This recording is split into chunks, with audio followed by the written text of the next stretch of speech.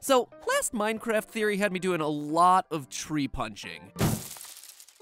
And I have no doubt that me teaching you how to punch down a tree like you do in Minecraft inspired tens of thousands of you loyal theorists out there to try it for yourself, mowing down saplings faster than an overeager lumberjack. Which is why today, I want to start the episode by making amends. Theorists, it's time to stop the punching and start the planting. My friend Jimmy, you may have heard of him, he runs a channel called Mr. Beast, is a YouTuber that's looking to make a difference. He's also from North Carolina.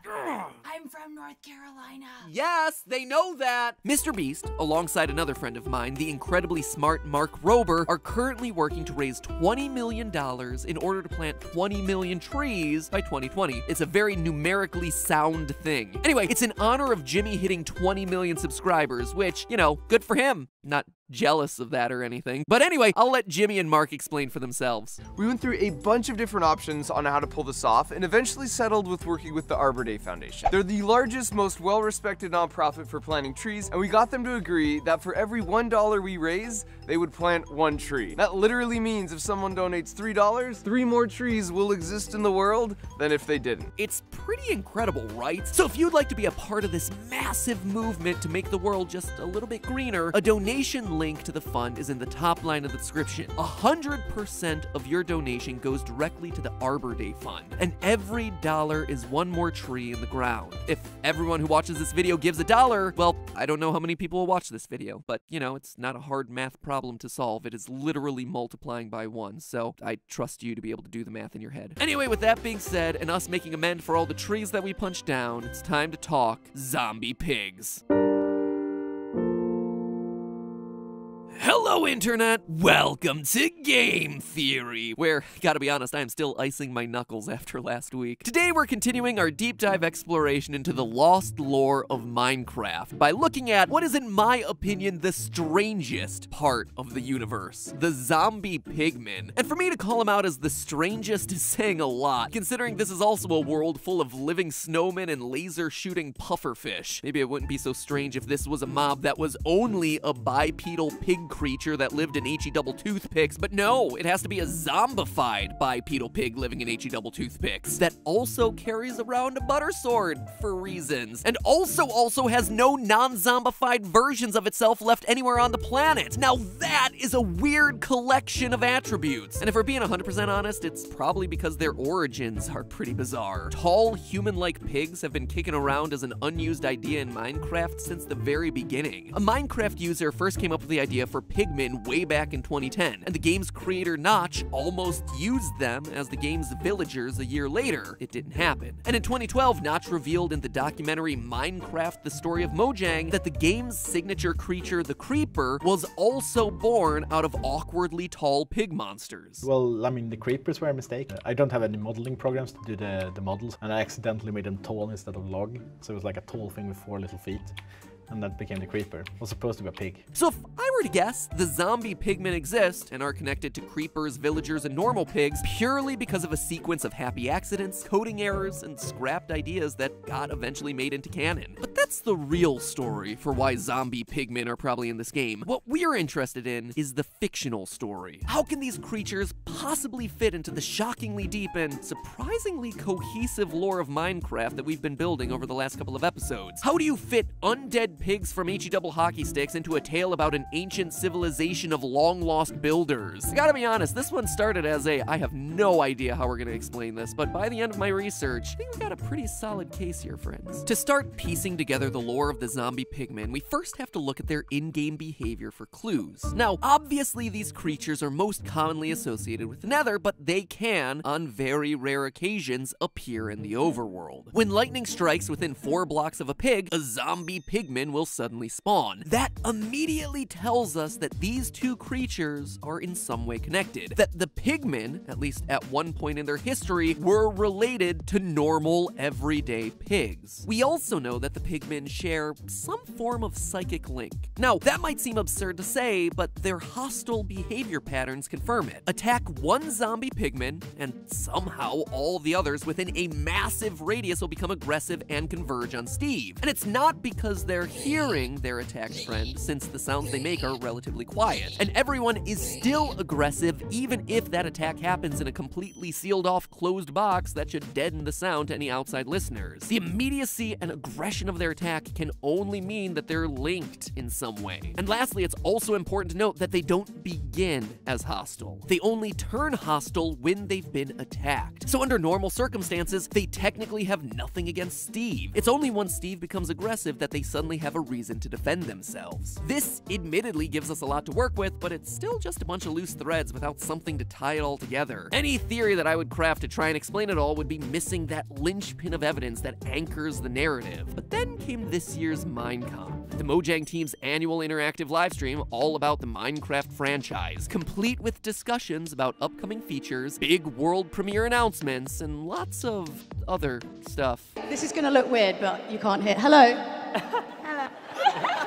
Because you gotta juice that sweet, sweet watch time. And this year, between gooey hands and whatever this was, we received a ton of new information about what changes are rolling out into the Minecraft world over the next couple of months. Bees, honey blocks, target blocks. But of all the new content, it was the changes coming in Minecraft 1.6, the Nether update, that really caught my attention. Specifically, the new piglin civilization. Zombie pigmen are no more. Piglins and zombie piglins are here to stay. Piglin is actually what we call the pigmen now. The piglin is almost like a new civilization that we add to the Nether. But there was one detail about this mob in particular that caught my attention. They are actually hostile towards the player. They also don't like wither skeletons. They don't like wither skeletons, huh? That's an oddly specific detail for them to call out. From writing all of these episodes, I gotta say that so much of piecing together this game's story relies on picking apart spawn conditions and hostile behavioral patterns. Like in any good story, those sorts of details are telling you the relationships between our main characters, as it were. And so hearing Jeb call out the hostility towards one particular mob really stood out to me, especially since, as we established during our episode on the Wither skeletons are most likely the remains of the ancient builder race. There are plenty of reasons as to why, but I'm not gonna rehash them here. You can just watch that video if you're interested. But for the piglins to act violently towards wither skeletons, aka the ancient builders, that was the last detail that I needed. There's hostility between these two groups. Something happened long ago between these two civilizations, and it hasn't been forgotten, even long after both civilizations have largely died off. So let's start putting all these pieces together, shall we? We know that the ancient builders started in the overworld, and at some point they created a nether portal and started to explore down there. We know this based on the chests and the fortresses that exist down in the nether that could really have only been built by them. Now, here is where the piglins come in. At some point, the builders brought their pigs with them into this hostile environment. Again, we know this based on that lightning strike evidence. Pigs and zombie piglins are connected, and yet there are no pigs in the nether, meaning that they must have started in the overworld.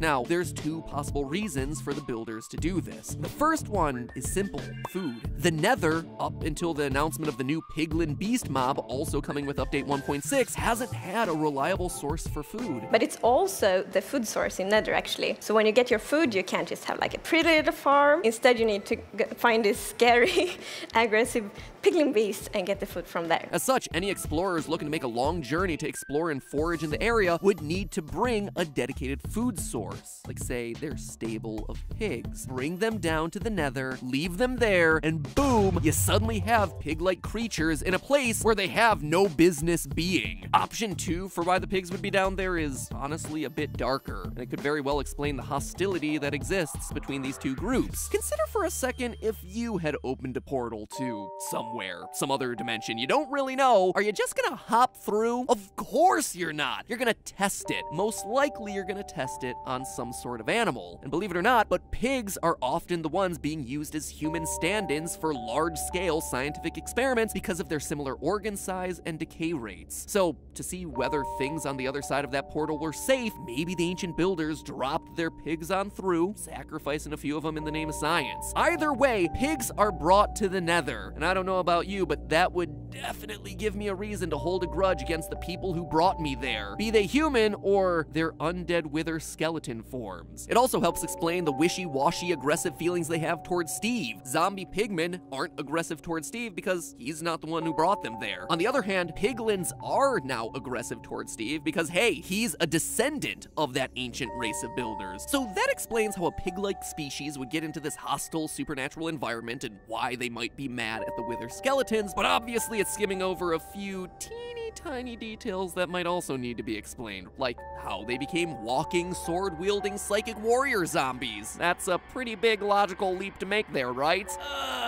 Yeah. But, believe it or not, it's one that can be completely explained via netherwort. Remember what I said about the nether not having much food? Well, that's gonna be true for the animals down here too. I mean, really, what would a pig eat down there? Crops require water, and it's simply not possible to place water down in the nether. As such, the only thing that they're gonna be able to eat down there is netherwort. But if that were truly what the builders were feeding their primary food source, you would expect them to harvest it, right? Well, wouldn't you know it, but if you look at the essential elements of a nether fortress, those places that were constructed by the ancient builders as their home away from home as they explored the hostile underworld, you see bridges, a lava well room, and surprisingly, netherwort gardens. Gardens placed there to harvest the only crop that could be grown in such a hostile landscape. So we know that the builders were indeed harvesting the stuff, but then why is netherwort so important here? Well, we also know that the Minecraft universe is one where you quite literally are what you eat. In our Enderman video, I linked the ancient builders being forced to eat the End's native crop of chorus fruit, with them slowly obtaining the plant's teleportation abilities. And while yes, that was admittedly just speculation, we don't even have to go into the realm of theories to prove this one. Ladies and gentlemen, I present to you the Mooshroom, a cow-mushroom hybrid that only spawns in mushroom field biomes, aka places where cows are consuming a diet primarily filled with mushrooms. Their milk is mushroom stew, their bodies are covered with the stuff, but we know at their core they began as regular cows, since when you shear them clean, it drops its mushrooms and transforms back into a normal bovine again. So if pigs in the nether were indeed subsisting off a diet entirely made of netherwort, there's a likelihood we could see some of that plant's traits carry over into this animal. Now, here's the thing about netherwort. Even though I just called it a plant, it looks and acts very much like a fungus. Netherwort grows through 4 stages, with the middle 2 stages looking nearly identical. It's a process that very closely resembles the life cycle of a typical mushroom. Netherwort is known as nether stalk in the code, just like many fungi are composed of the fruit body on top and the stalk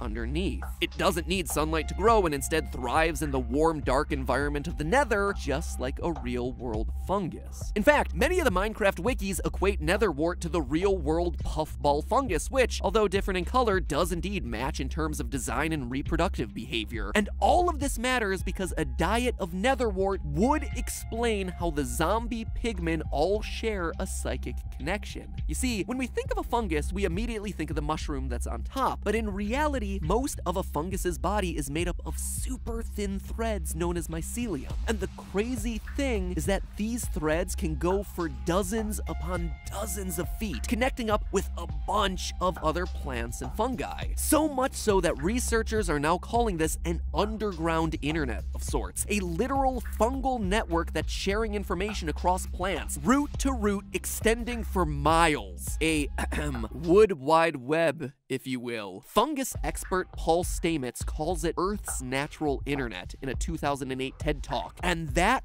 fungal connection could very easily carry over into our pigs. Just like we see with the mushrooms, eating that netherwort fungus could slowly transform our overworld pigs into an interconnected network of pig-fungus hybrids. And that's not all. Fungal networks also boost their host plants' immune systems. Simply plugging into the mycelial network makes plants more resistant to diseases. Now look at the netherwort. It's the essential ingredient for awkward potions, the base for over 90% 30% of the game's magical abilities. You know what else is a key ingredient in potions? Glowstone dust, which is also found down in the Nether. Potions, mind you, that bestow the drinker all sorts of magical properties, from greater defenses to greater swiftness to, most importantly, fire resistance. Fire resistance, just like we see with the zombie piglins who are immune to fire and lava damage. In fact, this theory may even explain why we only see zombified versions of the pigmen and not normal style pigmen, the new piglin race excluded. Obviously, the ancient race of builders came to the Nether a long time ago, and when their society collapsed, so did the coming and going from the overworld. As such, no new pigs were being brought into the Nether, meaning that everyone we see down here has been down there for centuries at least. That, my friends, is some old rancid pork. So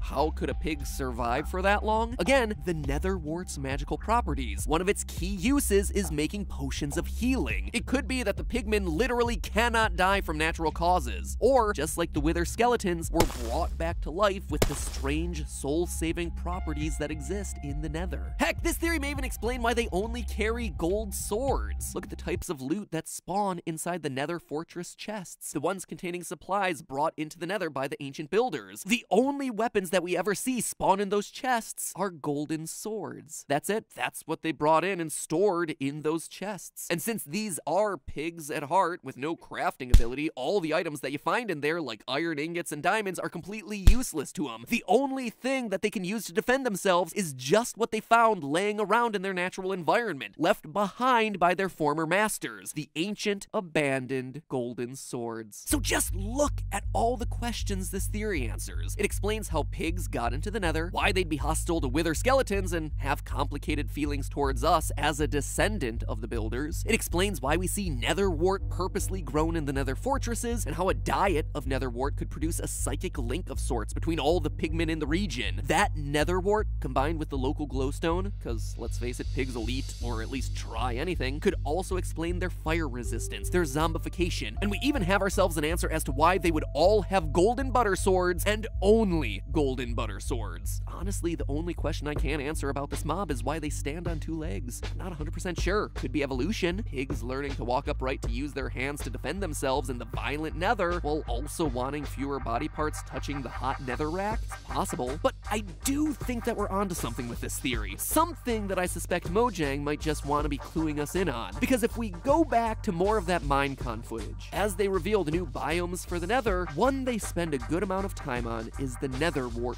forest. And what do they explicitly show us wandering around in there? The only mob, mind you, that they show us in this preview, a zombie pigman wandering through the woods, at home amongst the food and landscape that helped to make him what he is. He's a pig, ripped from his comfortable life in the overworld, and brought down into the depths of heck to be used for the slaughter of the ancient people, but through random chance and a whole lot of fungus, becoming the start to a rival civilization bound for greatness, and then turning into zombies. But hey, that's just a theory. A game theory. Thanks for watching. Just a reminder to wave your diamond pickaxe over that subscribe button. We got more Minecraft theories on the way. Next time, hopefully, about the villagers and illagers, though underwater fortresses are really interesting to me right now. I'll see y'all for something different next week.